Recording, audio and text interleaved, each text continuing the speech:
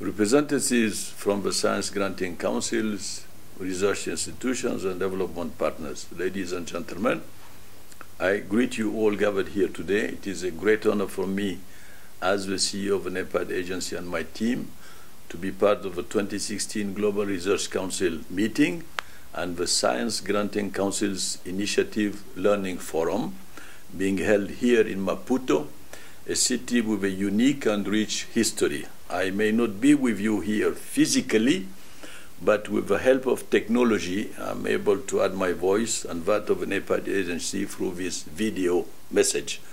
I wish to begin by stating that the Science Granting Council initiative was designed to build the capacity of Science Granting Council in Africa.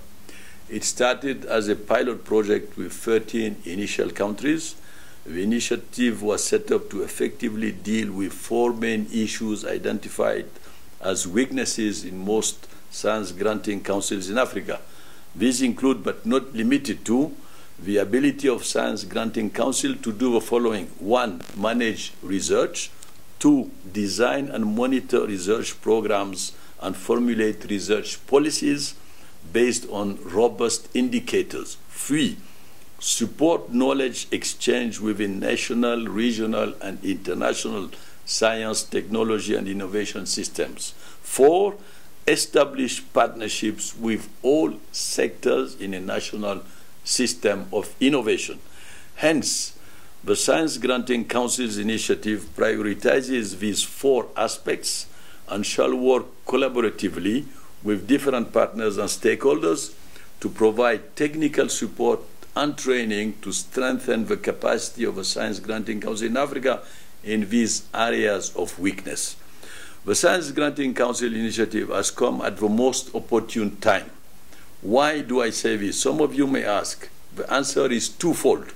Firstly, the NEPAD agency, African Observatory for Science and Technology, AUC, and partners have been implementing the African Science, Technology, and Innovation Indicators Initiative for the past 9 years. We started with 19 African Union member states participating in research and development and 11 on innovation service.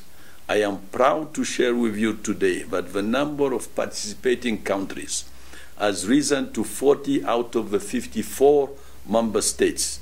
Secondly, the 10-year phased Science, Technology, and Innovation Strategy for Africa, STISA 2024, the predecessor to Africa's Science and Technology Consolidated Plan of Action, CPA, was approved by the African Union Assembly of Heads of States and Government in June 2014.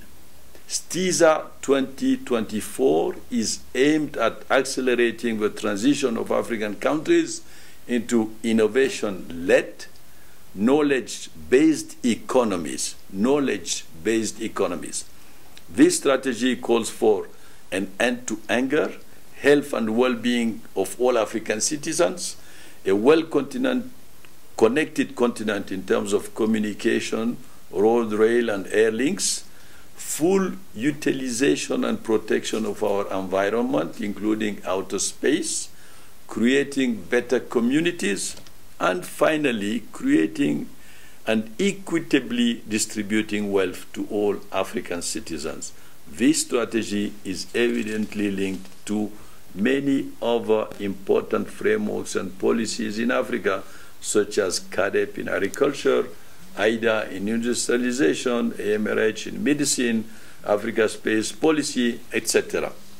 The African Science, Technology, and Innovation Indicators Program, through its knowledge products, namely the African Innovation Outlook 2010 and 2014, has provided us with a picture of how knowledge is generated by our different national S&T systems. More importantly, we now understand how part of this knowledge and technologies is used by different entities to produce goods and services.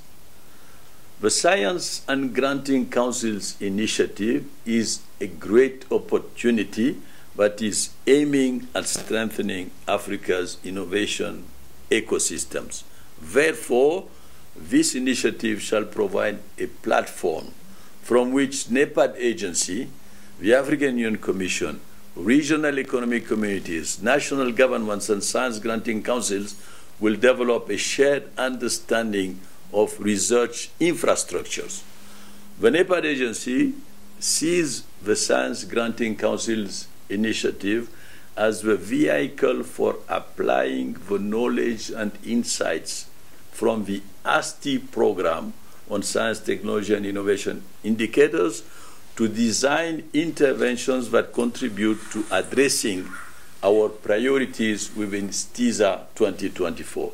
Lastly, and most importantly, I would like to thank the development partners, namely the International Development Research Center, IDRC of Canada, Department for International Development, DFID of the United Kingdom, and National Research Foundation of South Africa for the financial support they are providing to the Science Granting Council initiative.